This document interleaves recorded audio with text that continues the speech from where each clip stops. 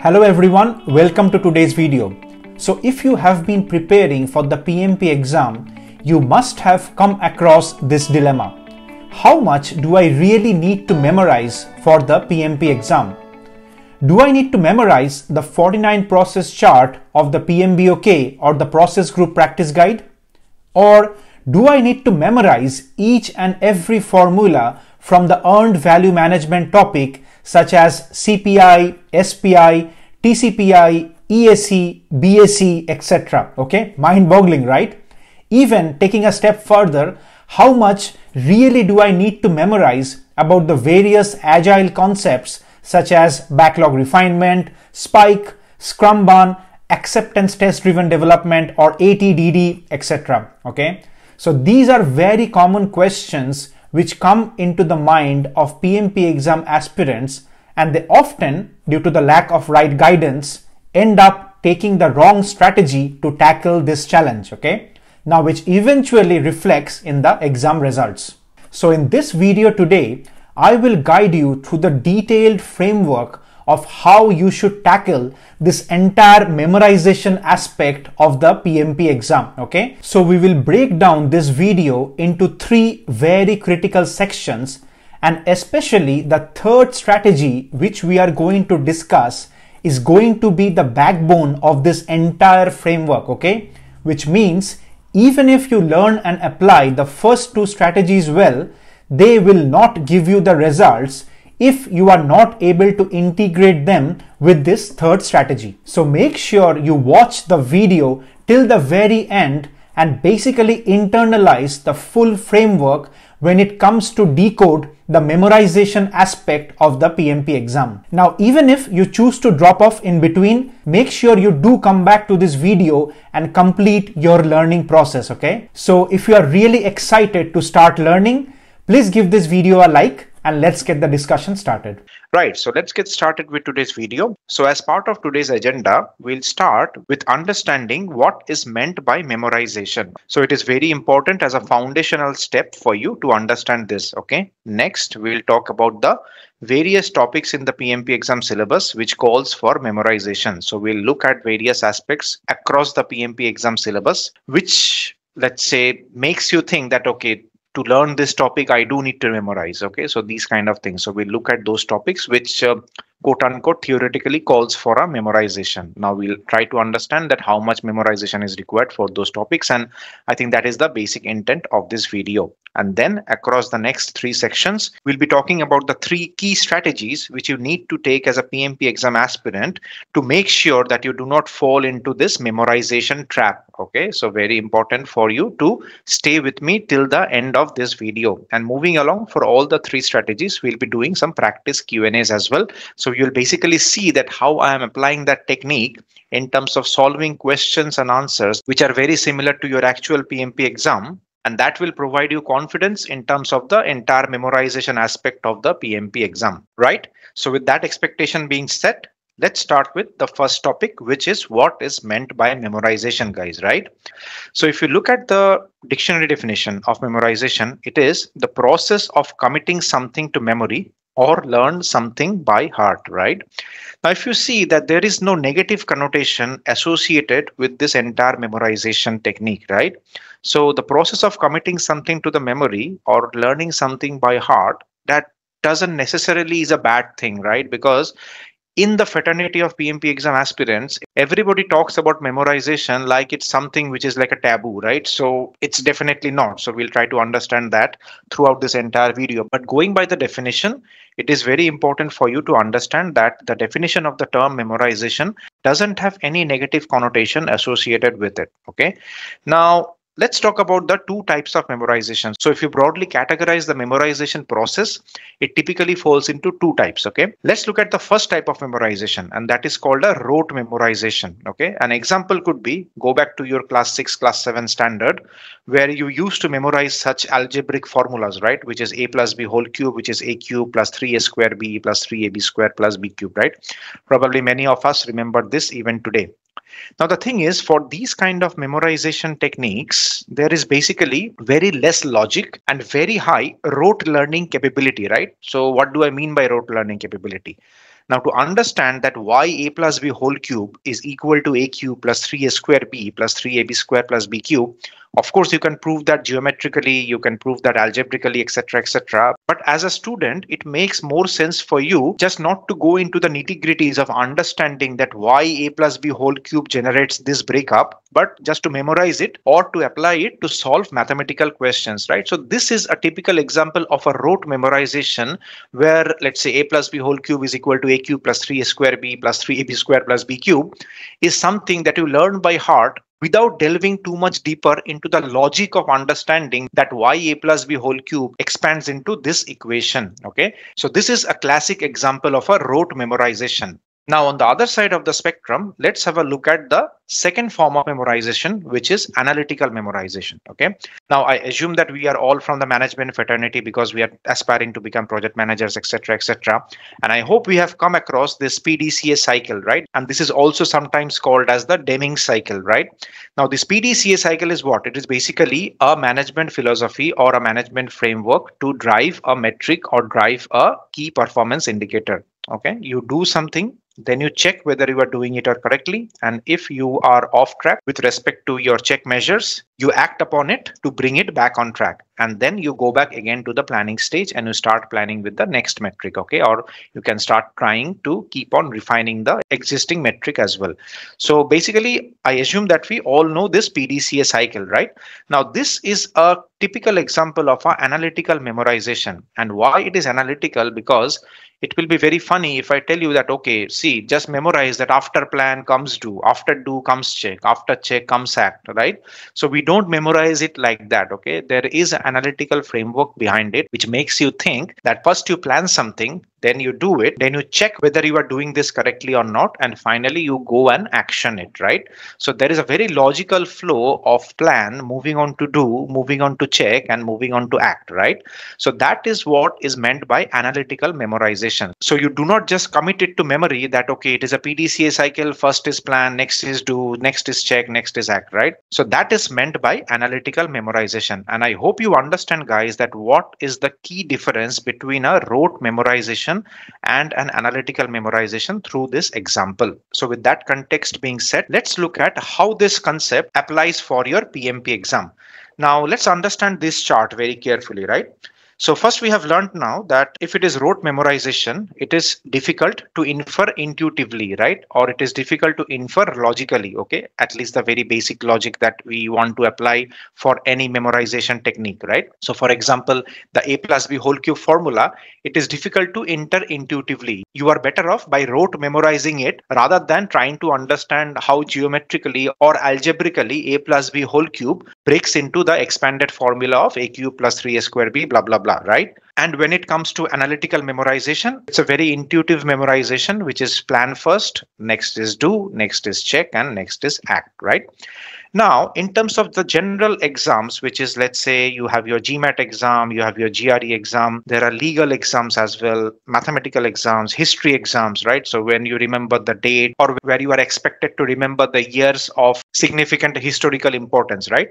So these kind of exams have a heavy bias towards rote memorization, okay? So for example, even if I talk about GMAT or GRE, if you talk about like the logical reasoning or verbal ability, you need to memorize a lot of verb forms, you need to memorize a lot of grammatical syntaxes, etc., right? So these kind of exams have a lot of rote memorization that is included with it, right? And there is very less intuitive memorization that you can do if you are appearing for such kind of exam. For example, tell me how much intuitive memorization is possible for a history exam, right? So I hope we understand this by this example. So when it comes to these type of exams, which are professional exams, which are certification exams, which can be PMP, Prince2, APM, or your PMI ACP exams, the aspect of rote memorization is very, very less, right? So it is just converse to the normal exams of GMAT, GRE, or history exams. However, for these kind of exams, like the PMP exam, you have a lot of analytical memorization or intuitive memorization that you need to do. Okay. Now, over the next sections, we will focus on what is meant by this analytical or intuitive memorization. However, please note this, guys, every exam in this world needs some level of memorization. It is very, very important for you to understand that. Tell me in the comment section any exam which is a theoretical exam. I'm not talking about a practical exam, which doesn't need any memorization, right? Tell me in the comment section. I'd be very interested to know that. But as far as my understanding and as far as my reasoning goes, every exam in the world needs some level of memorization. Now, the split between rote memorization and analytical memorization can vary exam to exam. But as a PMP exam candidate, please remove this taboo from your mind, thinking that, okay, memorization is something that is bad, or memorization is something that I don't want to do if I'm planning to write a certification exam, etc., etc. Okay. Once you come out of this myth, or once you come out of this taboo, it will be very easy for you to internalize this concept of analytical memorization when it comes to the PMP exam. Right. So now moving on, let's talk about the various topics of the PMP exam which calls for memorization. Okay. Now, when PMP exam aspirants typically start facing challenges about the memorization of topics from the PMP exam syllabus, those are typically out of these 6 domains. Okay. First are the mathematical formulas, and these are mathematical formulas based on your earned value management techniques, or let's say the net present value, or let's say the estimation techniques of triangular estimation or beta estimation, etc., etc. We'll see some examples very soon.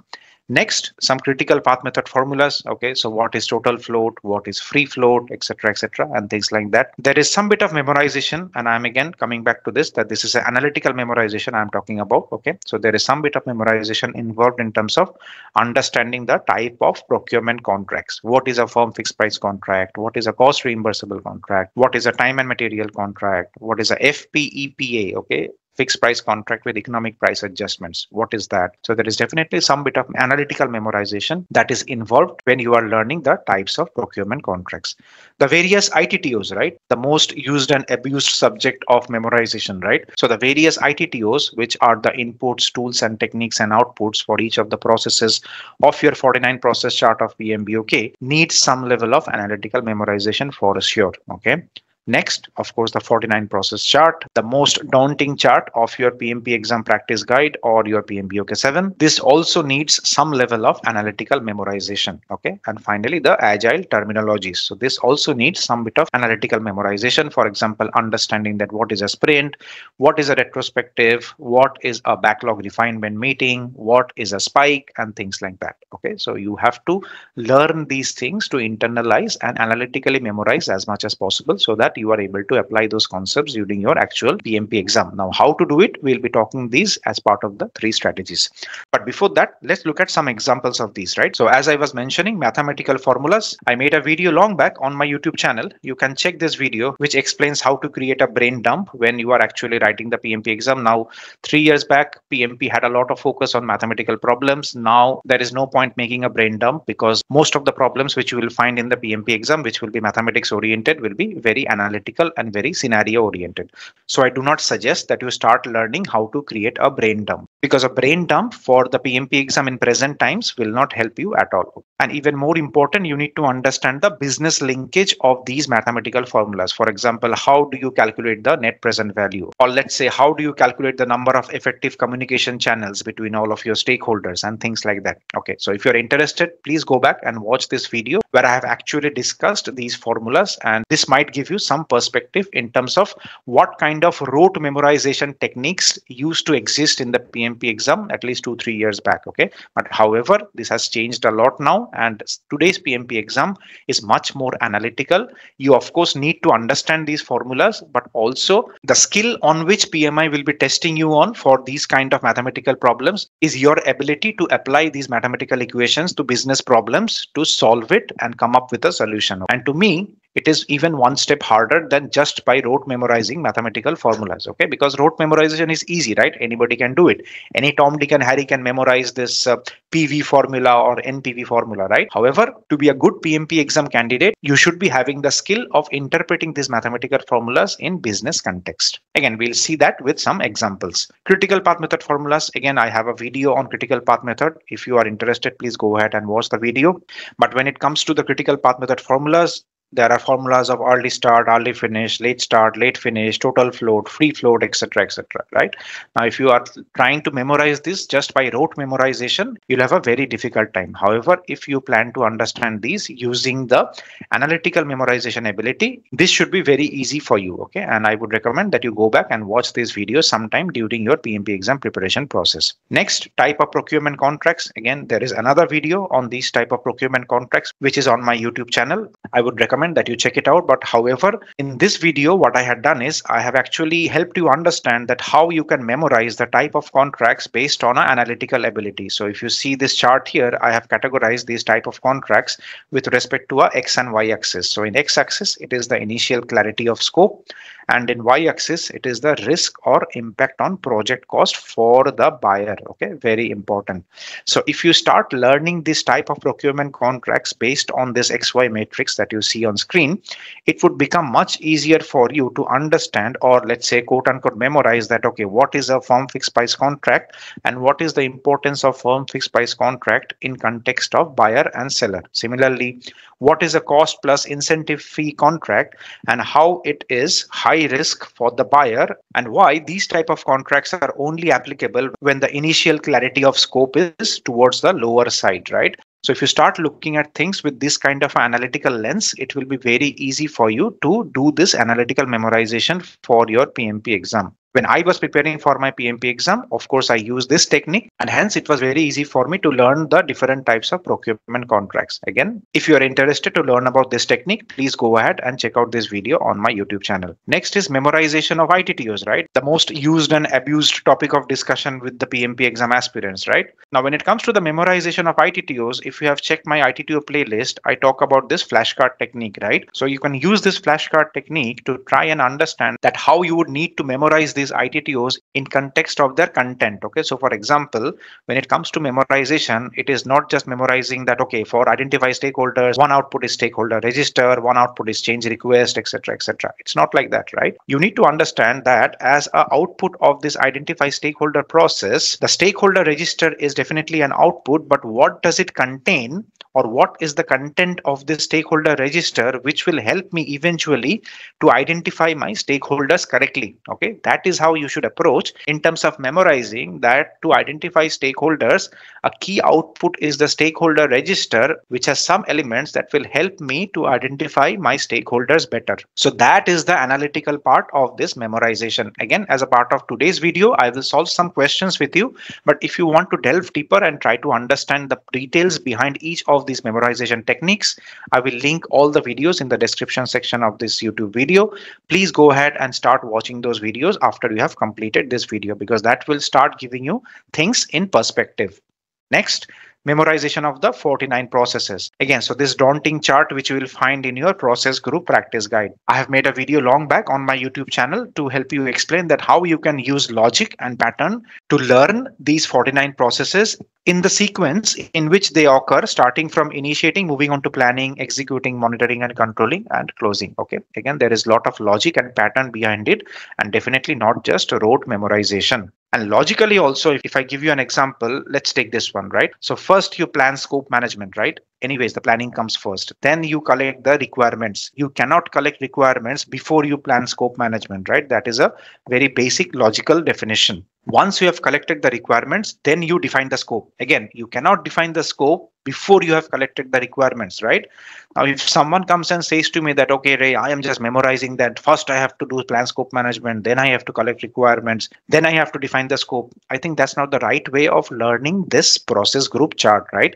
You have to go logically, and in terms of very basic reasoning as humans, we need to understand that you cannot define a scope without collecting the requirements first. Okay, so collect requirements has to come before you define the scope. So these kind of things, right? So please go back and watch this video where I have actually discussed this method in detail. So if you see, this video has over 100,000 views. Okay, so it is safe to assume that this video is definitely communicating something which is helpful for PMP aspirants like you. Next, agile terminologies, right? So sprint, backlog, scrum, product, stakeholders, release, etc., etc., right? So again, when you are studying for your PMP exam, please go back to your agile practice guide or whichever textbook you are following and learn these things in context. Now we'll understand that with examples that what it means by learning things in context. Okay. Now as a study aid, when you are preparing the agile topics for your PMP exam, there are videos on my YouTube channel as well. You can go ahead and watch those videos as well, which will give you the analytical sense of how to learn these things and which will help you to interpret these as less of rote memorization and more of analytical memorization, right? Again, going back to my basic premise, guys, take this taboo out of your mind that memorization is bad. All the theoretical exams in this world needs some bit of memorization, guys, period. Nobody can deny that fact. If as a PMP exam aspirant, you are trying to deny that fact and trying to be smart that, okay, I'll not memorize anything and I will score like 80, 80, 80 on my PMP exam, which is above target, then you are just fooling yourself. Okay, so come out of this taboo and start looking at things from an analytical lens rather than a rote memorization lens. Right. So the first strategy of how not to memorize for your PMP exam, right? So start understanding things logically rather than mugging up. Okay. Now let's understand with some examples what is meant by understanding things logically. And as an example, we'll solve a question from this topic of procurement contracts. Okay. So the reference video is this one. You can go back and check the video later if you need a deep dive on this topic. Now, when you are learning procurement contract, guys, you need to understand that each procurement contract is within a matrix of risk impact on project cost for the buyer versus the initial clarity of scope. Okay. So for example, when the initial clarity of scope is high and the risk impact on the buyer has to be low, you go for a firm fixed price contract. Okay. When the scope clarity is a bit less than high and still you want to be on the lower side in terms of risk for buyer, you go for a FPIF contract. Okay. And on the other side of the spectrum, if the risk impact on the project cost for the buyer is very high, which means conversely, the risk on the seller is very low and you have a very low clarity of scope, you go for the cost reimbursable contracts. Okay. So this is the basic premise of this chart, which you are seeing on screen now. Now, as part of this video, there is a PDF study guide which you can download if you choose to watch this video after this session. But for this session, let's put this into application and solve this question. Okay, so the question you see on screen, guys, is linked to the analytical matrix of procurement contracts that we saw right now. So please pause the video here, solve this question before we take this up together as part of our learning process. Right, so let's get started and see how not to memorize for your PMP exam. Right, the project manager is evaluating the most suitable type of contract for a hostel block refurbishment project. Which of the following contract types would be most appropriate when the buyer wants to shift the majority of the risk and control to the seller while providing the seller with maximum incentive to control costs and meet the project objectives? And there are 4 options provided: fixed price incentive fee, time and material, and firm fixed price contract. Now, if someone is trying to memorize these items by rote memorization without understanding the logical explanation of it, this question will be a very, very, very high difficulty level question for that candidate. Okay. However, since you are my student and you are watching this video and you will be focusing more on analytical memorization, let's understand and analyze this question, right? So this question is asking for a type of contract where the buyer wants to shift the majority of the risk and control to the seller, right? So the buyer wants to keep his or her risk low, right? So if you go back to this chart, this is definitely in the low quadrant, right? So that is taken for sure. This has to be in the lower side. And on the other hand, let's look at the next part of this statement, that while providing the seller maximum incentive to control costs and meet project objectives. Okay, now in this spectrum, which you see where the risk impact on the project cost for the buyer is low, what is the type of contract which provides the incentive to the seller, right? It is this one, right? Firm fixed price contract is also something which is a low impact for the buyer. However, in the firm fixed price contract, you do not have any incentive for the seller, right? So this option is incorrect. So if you go here, firm fixed price is definitely incorrect. Fixed price incentive fee looks like the correct option. However, if you check the contract types of CPFF and the time and material contract in this chart, you will see that both time and material contract and the CPFF contract falls in the higher spectrum of risk impact on the project cost for the buyer. Okay, so since this is on the high side, but in the question it is stated that the buyer wants to shift the majority of the risk and control to the seller. That is why these options of CPFF and time and material contract are incorrect, right? So this is incorrect and this is incorrect as well. So the correct answer to this question is option B. So with this example, guys, I hope you are trying to get sense that how analytical memorization helps to solve questions very easily in your PMP exam rather than rote memorization. Let's look at another example now. So we'll go with the same drill here. Please pause the video, read the question and try to answer it before we solve this together. Right, so let's get started. In an agile sprint, the team has come up with multiple estimates for the time required to complete a user story. Okay, multiple estimates. The product owner plans to communicate a single estimate to the project manager to help develop the sprint schedule. Which estimation technique is most suitable in this scenario? And there are four options: 3-point estimate, analogous, parametric and expert judgment. Now for this, you have to understand, or you have to quote unquote have the analytical memorization capability to recall what is a 3-point estimate, what is an analogous estimate, what is a parametric estimate, and what is a expert judgment, right? So if you're able to do that, this question can be answered in less than 30 seconds. Now, what is a 3-point estimate, guys? 3-point estimate basically talks about estimating something based on 3 points or 3 reference points. One is an optimistic reference point, one is a pessimistic reference point, and one is a most probable reference point. Okay. So for beta estimation technique, the formula goes as P plus 4M plus O by 6. Let me go back to the relevant slide here. So basically, we are talking about this topic, which is a 3-point estimation. You have 3 points, and for triangular estimation, the formula is P plus M plus O by 3. And for PERT or beta estimation technique, the formula is P plus 4M plus O by 6. And this is a 3-point estimation where you have multiple reference points, but you come out with a single reference point. Okay. So with that context being set, let's go back to the question and see what the question is asking from us. It is asking that the product owner plans to communicate a single estimate. Okay. Very important, to the project manager to help develop the sprint schedule. Okay. So I think by now, many of you have guessed the correct answer to this question is option A, which is 3-point estimate. Okay, now you see that you do not need to memorize that. Okay, for 3-point estimate, the formula is P plus 4M plus O by 6. For beta distribution, for triangular distribution, P plus M plus O by 3. Nothing of that sort, guys, right? Did I apply those rote memorization techniques to solve this question? No, right? But I applied the analytical ability for me to understand that, okay, what is a estimation technique which is based on multiple estimation points but gives me a single estimate as an out, and that is 3-point estimate. What is analogous estimate? An analogous estimate is something where you compare similar projects from your learn from experience or from your organizational process assets and apply something which has previously happened in some other project. That is an analogous estimate. Okay. Parametric estimate is something which is done statistically. Okay. So you have a statistical significance or confidence interval in terms of a estimate that you are coming up with. So every estimate in a parametric estimate comes with a probability. An expert judgment is very subjective, where you talk to an expert or a subject matter expert to come up with some estimates. Okay. So you also need to know these terms as part of the PMP exam syllabus. So the correct answer is option A, which is 3-point estimate. Now let's look at another example. Okay, and this is an example from ITTO. Okay, so I'll pause here.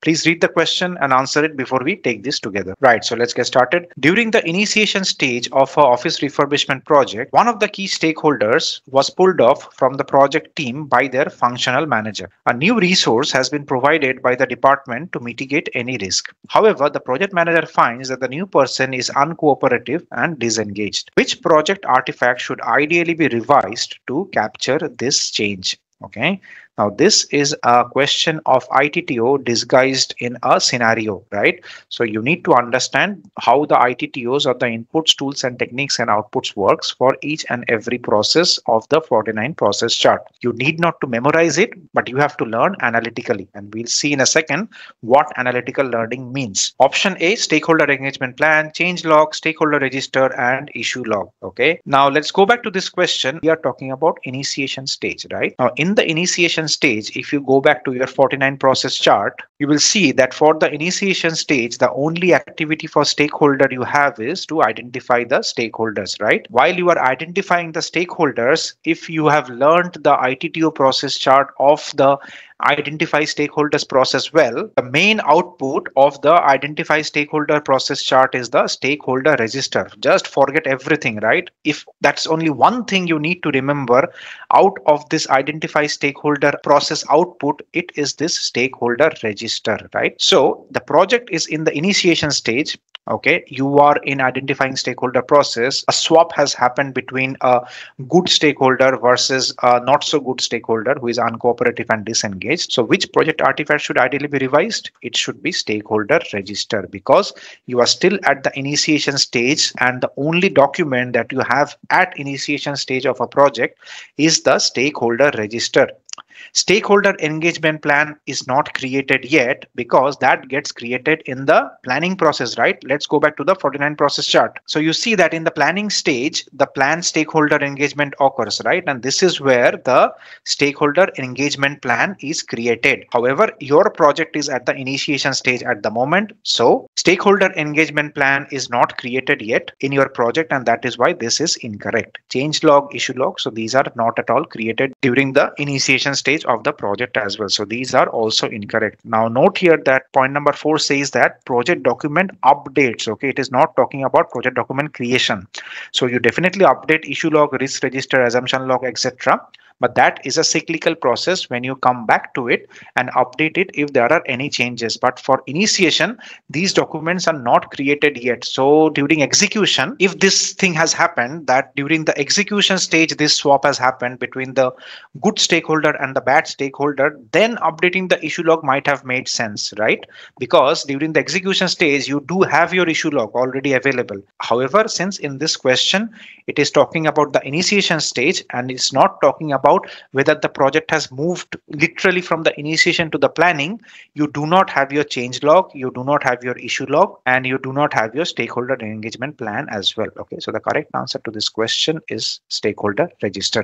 So I hope with this example, I was able to help you understand how you should go about quote unquote memorizing the 49 process chart and these ITTO charts to answer such questions which are of a very high difficulty level in terms of testing your analytical abilities. Again, as a reference, if you practice my ITTO quizzes, you'll be able to learn more about this process of analytical memorization when it comes to your ITTOs for your PMP exam. If you are preparing for your PMP exam, guys, I would suggest that you check out my PMP exam preparation courses on Udemy. All the courses are very highly rated among students, and many PMP aspirants like you have passed their PMP exam with the help of these courses. All the links will be provided in the description section of this video, okay? And now let's move on to the second strategy when it comes to memorizing in your PMP exam. Right, so strategy number 2 in terms of how not to memorize for your PMP exam. And the strategy goes as learn to interpret equations to enable business decisions. I think we touched upon this initially when we were doing this discussion in terms of the introduction of this entire lecture, that it is more important for you as a PMP exam aspirant to learn to interpret equations to enable business decisions rather than just rote memorization. Okay, even if you are an expert in rote memorization, you will not be able to answer a lot of PMP exam questions correctly, because those are designed to test your ability to interpret those equations to enable business decisions. So we'll understand this with some examples as part of this section of this entire lecture. Right, so this is the question from the earned value management section of your PMP exam. Okay, please read the question and try to answer it before we solve this together. You can pause the video here. Now mind that this is a question of a very high difficulty level.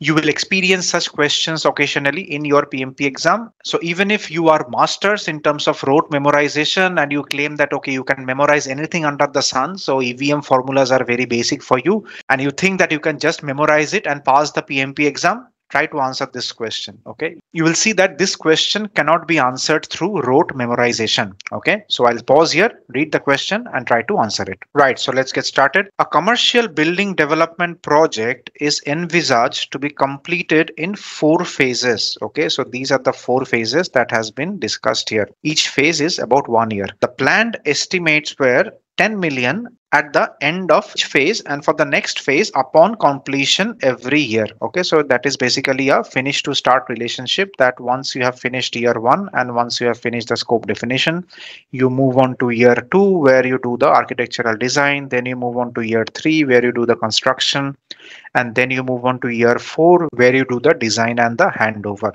The phases have to be completed following each other in succession, and that's what we discussed. It's a typical finish to start relationship.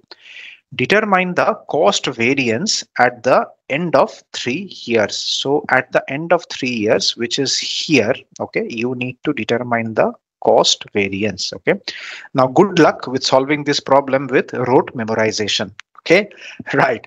So now if you're on the other camp of analytical memorization, let's try to understand this and solve this question. Okay, so basically, let's see scope definition year 1. So that is about like $10 million, right? After year 1, these are all the planned estimates. Okay, after year 2, it will be $20 million. After year 3, the planned estimates will be $30 million. And after year 4, the planned estimate will be $40 million. Okay, so that is what the question is saying. Now, it is also saying that year 1, you have started and you have finished year 1. Similarly, for year 2, you have started. However, you have not finished, okay, for year 2. So the scope of architectural design is not yet finished. Okay, it was partially finished in year 2.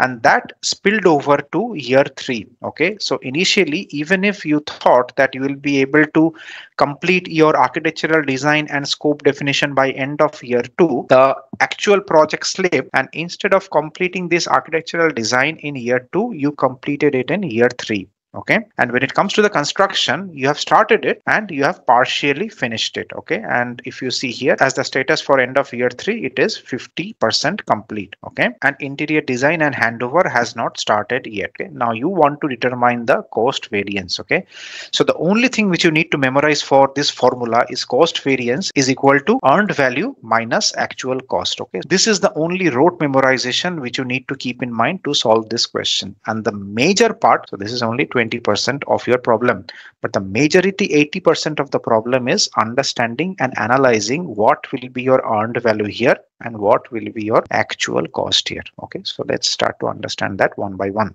Right, so let's talk about actual costs. Okay, now if you see that at the end of year 3, what has happened? Okay, at the end of year 3, you have completed phase 1, which is scope definition. You have spent 10 million. Okay, you have completed phase 2, which is architectural design, and you have spent 12 million. That's about 22 million spent already. And next, at the end of year 3, you are 50% done and you have spent already 9 million. Okay, so that's 22. Okay, till here, and then it's 9 here. So 22 plus 9, that is 31. This is your actual cost at the end of year 3. So I hope you see that how I'm analyzing the context of this question and coming up with the numbers, okay, which I'll fit into this equation eventually. So my actual cost is $31 million at the end of year 3. Now, what is my earned value, guys? So let's try to understand what is my earned value. So for year 1, I have done it within 10 million. Okay, so let's start adding up. So for year 1, my earned value is 10 million. Okay, let's talk about year 2. So till year 2, what has happened? Let's see. So at the end of year 2, my total planned budget should have been 20 million. Okay. But what I have achieved as part of my earned value at end of year 2. So if you see here, I was not able to complete the entire scope at the end of year 2 because this scope actually flowed from year 2 to year 3. Now at the end of year 3, I have definitely completed this scope. Okay.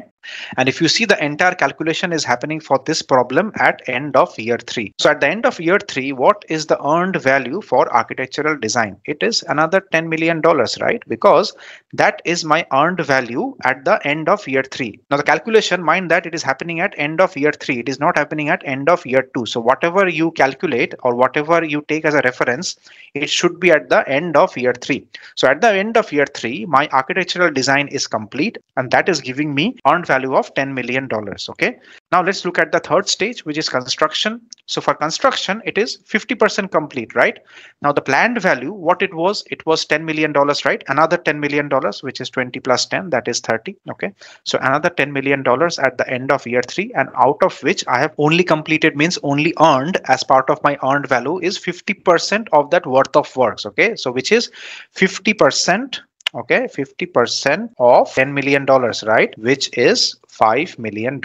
Okay, so my total earned value is 10 plus 10 plus 5, which is 25. Okay, that is my earned value of the works, which is correct at the end of year 3. Okay, so at the end of year 3, my earned value is $25 million.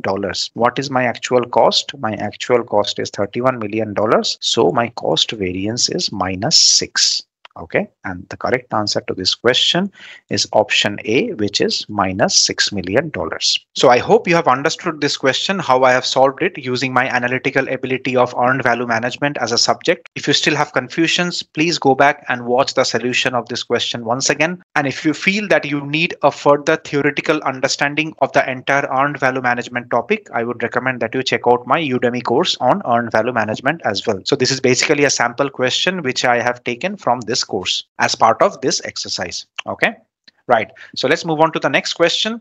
So this is also another question which is, let's say, quote unquote, a mathematical question, but you tell me that how much mathematics is involved in this question. Okay. So I'll pause here. Please read the question and solve it before we solve this together. Let's get started. The quality manager for a project has handed over a quality risk rating chart to the project manager, which looks as below. So S is severity, L is likelihood, D is detectability, 1 being the lowest and 5 being the highest. Okay. If you have come across this matrix in your professional world, this is typically called as a SLD matrix. Okay, severity, likelihood and detectability matrix. Okay, so QR is 1, severity is 4, likelihood is 2, there is a likelihood of detectability of rating 2, and similarly for QR is 2, there are some numbers provided, QR is 3, there are some numbers provided. Okay, what should be the correct prioritization for these risks, starting from most critical moving on to the least critical? Now to answer this question, guys, you don't need mathematics knowledge beyond 3rd grade mathematics. Okay, but you need to understand what is a SLD matrix, and that is what is meant by you need not to memorize anything, but you have to memorize or understand what is a SLD matrix in the first place when it comes to quality management. Okay, so in SLD matrix, what you typically do is you rate the severity, the likelihood and the detectability of each risk. You multiply the severity by the likelihood, you multiply the likelihood by the detectability, and that gives you something called as a risk priority number, or RPN. Okay, RPN, risk priority number for each of these quality risk. So the higher the risk priority number is, the more critical the risk is, and it needs to be addressed quicker than the other risks. Okay, so with that, let's calculate the risk priority numbers for each of these risks. Okay, so for risk number 1, it is 4 multiplied by 2 multiplied by 2, that is 16. Okay, so for risk number 2, that is 5 multiplied by 2 multiplied by 1, that is 10. And for risk 3, it is 4 multiplied by 5 multiplied by 3, that is 60. Okay, 60. 5 4s are 20, multiplied by 3 is 60. Okay, so risk 3 is my highest risk. Okay, then will come my risk 1, which I need to address, and then will come my risk 2, which I need to address. Okay, so risk 3, then risk 1, then risk 2. So the correct answer to this question is option A. Okay, 30 seconds. That's the maximum you need to solve this question if you have that analytical power of understanding how to interpret an SLD matrix. Okay, and that is how you should be tackling mathematics, or let's say memorization quote unquote questions in your PMP exam. It is no way rote memorization, guys, but it is highly analytical memorization that we are focusing at the moment. Okay, so the correct answer is option A. If you're liking the video, guys, please press the like button and also subscribe to this channel PMP with Ray. Your support goes a long way to help this channel grow. Also, your likes and comments help me understand that you value such educational content on YouTube and motivates me to prepare more such videos like this to help you with your PMP exam preparation. And now, let's move on to the final and the most important bit of the memorization framework for your PMP exam. Right. So we come to the third and the most important strategy for you to understand that how not to memorize for your PMP exam. And this strategy lies with the mindset, guys. Okay. Memorization is not always bad if done with the right intent and mindset. Okay. So in this section, let's understand what we mean by that. Now, as an example, guys, let's go back to our kindergarten days, right? We learned this sequence of English alphabets, right? A, B, C, D. A for apple, B for ball, C for cat, right? So now tell me, guys, tell me in the comment section. I'd be interested to know your viewpoint that was this a memorization? Okay. Were you memorizing that after A there is B, after B there is C, after B there is D and things like that? Of course you were doing it, right? So that was type of a rote memorization. Okay. You were doing. There is no logical interpretation in terms of why B comes after A or why C comes after B, right? So there is no logic to explain why it is C after B and why it is not D after B, right? So it is a rote memorization. You memorized it by linking A to apple, B to ball, C to cat, etc., etc., right? So was this memorization? Yes. Was this a rote memorization? Yes. Also, it was a rote memorization. Was it bad? Of course, it was not, right? Because that was the foundational stone of English language in our lives, okay? Understanding the English alphabets, okay? So please come out of this mindset of thinking that memorization is bad. Okay, if exam is trying to make you memorize, it is a bad exam. Or if an instructor is focusing on memorizing some bits and elements in the PMP exam syllabus, that instructor is bad and things like that, okay? So please come out of that mindset that memorization is bad. Okay, memorization is not bad if done with the right intent. Okay, now on the other side of the spectrum, let's look at these 5 steps or the 5 processes of a project in terms of the life cycle, starting with initiation, then it's planning, then it's execution, then it's monitoring and controlling, and then it's closeout, right? So is this a rote memorization, guys? Of course not, right? So this is not a rote memorization. It is a analytical memorization. There is a very logical relationship why planning comes after initiation, why execution comes after planning, why monitoring and controlling comes after you have started execution, right? So there is a very logical relationship, unlike why B comes after A or why C comes after B, right? And finally, there is the closeout after monitoring and controlling. So this is a typical example of analytical memorization where you use logic and common sense to understand or learn a subject. Okay, so this is a very important mindset change that I would like you as a PMP aspirant to take home with you, that memorization is not always bad if done with the right intent.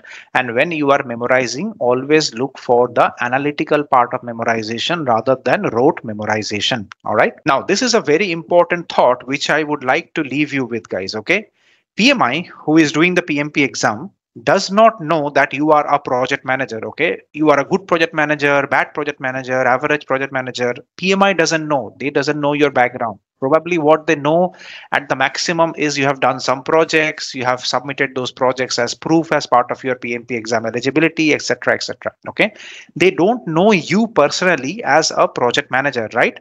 However, there should be some sort of a text-based evaluation process which PMI is doing through the PMP exam, right? Now, this is very interesting, guys. Since PMI is not knowing you as a project manager per se, but still you need to be awarded the degree of a PMP certified project manager, there has to be some sort of a evaluation, right? Now, PMI can't like do an evaluation which is a practical evaluation for you, right? So let's say PMI can't say that, okay, I will monitor you or I will shadow you for like 6-7 months and you do a project and I will see your performance of actually executing a project, and after 6 months I'll do a evaluation and give you the PMP certification. I hope it was like that, but it is not that, right?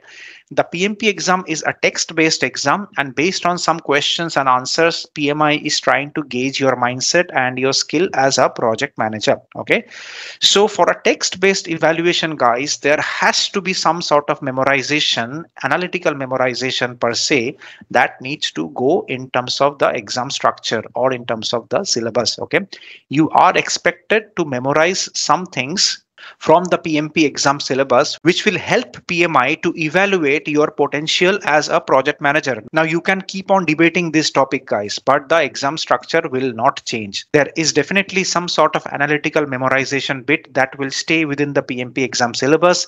And as a PMP exam aspirant, I will always recommend you to embrace it and to see it with the right mindset, rather than being a keyboard warrior and debating over the YouTube comment section in terms of what is memorization and okay, this memorization is bad. Why do I need to memorize this? I am a project manager working for 15 years. Why am I expected to memorize this and that, etc., etc. So those discussions are futile, guys. That doesn't take us anywhere in terms of getting you the right certification.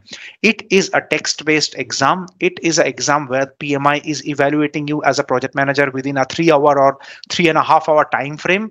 There has to be some sort of text-based evaluation that needs to be done, and whenever there is a text-based evaluation, there is a sort of memorization that is involved with a text-based evaluation. And I will end this video by leaving you with the learning that we had from this matrix, that for the PMP exam there is only 20% which is rote memorization, and 80% of it, which is the majority of it, is analytical memorization, which is easy to infer intuitively. And as a PMP exam aspirant, please incline your mindset in that orientation, and you will see that things are becoming easy for you as you go through the PMP exam syllabus. Because remember, guys, every exam in this world needs some level of memorization. Again, let me know in the comment section. I'd be very interested to know if you have come across a theoretical exam which calls for zero memorization. I'd be very interested to know that. Thank you for watching, guys.